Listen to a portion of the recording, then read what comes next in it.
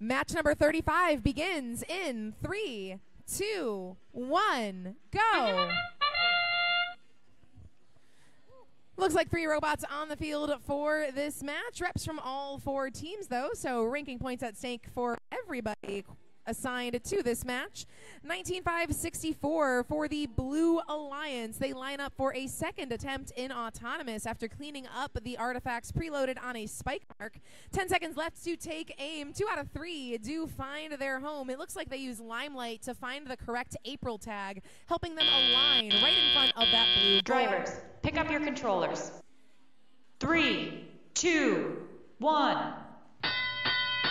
Teleop underway. Blue Alliance in the lead with 2 minutes of match play remaining. 21-3, but Red, they're going to get things started right away here. 23-13. They clean up real fast on that intake, and then this 3D printed turret they have on the top of their robot, they are able to aim in all sorts of different directions.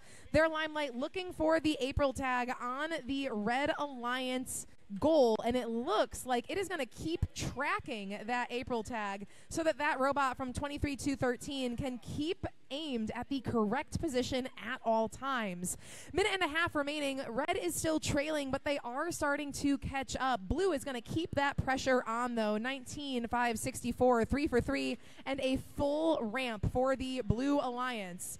They open that gate, let all of those artifacts roll on out right toward a Red Alliance robot that is right in front of their human player from Open Source.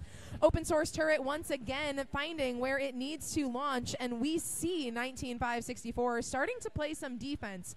Purely opportunistic at this point. Open Source, their turret was searching for a place to launch, and while they were doing so, that nudge defensively threw them a little bit off course. Red still trailing, 45 seconds left. Red now takes a moment to open their gate. Blue opens it for the second time.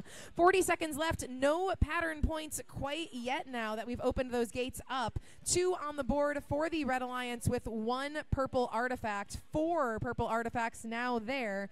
During Autonomous, there were no patterns scored by the Red Alliance, so they would need all 9 in order to earn the pattern ranking point. Blue Alliance, though, they had 3 in auto. So far, they've got purple, green, purple, then green, purple, purple. It looks like they have 4 or 5. They might be able to pull off the RP if they can get a few more artifacts scored. Blue Alliance looking for the final score in the base zone as time runs out on match 35.